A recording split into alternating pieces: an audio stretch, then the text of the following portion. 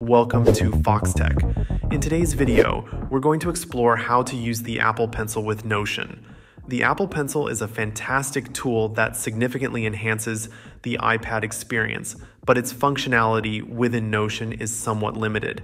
I'll walk you through what you can do and share some workarounds that might help you integrate the Apple Pencil more effectively with Notion. First, let's discuss the basics. The Apple Pencil can be used to navigate the user interface in Notion. You can scroll through pages, select text, and interact with various elements just as you would with your finger. However, this is quite limited and doesn't fully leverage the capabilities of the Apple Pencil. For those who want to incorporate handwritten notes or sketches into Notion, there are a few workarounds that can be quite effective. One popular method involves using an external service called Whiteboard, spelled like whiteboard, but without the H. Whiteboard allows you to draw with your Apple Pencil on their web service.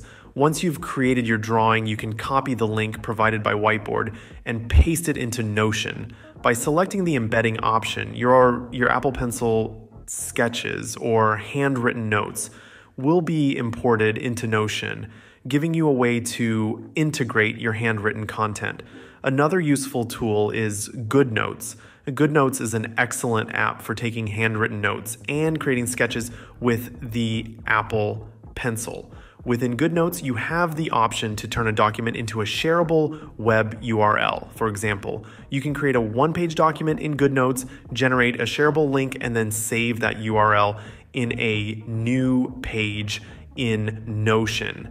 This method allows you to have your GoodNotes document accessible and indexed within Notion. Although it's not a perfect integration, it provides a way to reference your handwritten notes within Notion.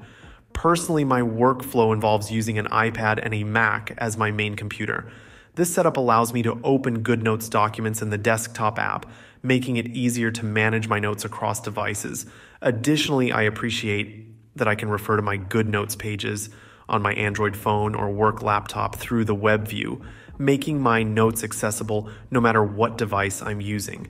These workarounds are currently the best methods to use the Apple Pencil with Notion. While it's not a seamless experience, they offer practical solutions to incorporate handwritten content into your Notion workflow. Thank you for watching this video on Foxtecc. I hope you found these tips helpful for using your Apple Pencil with Notion. If you have any other suitable alternatives or suggestions, please let me know in the comments below.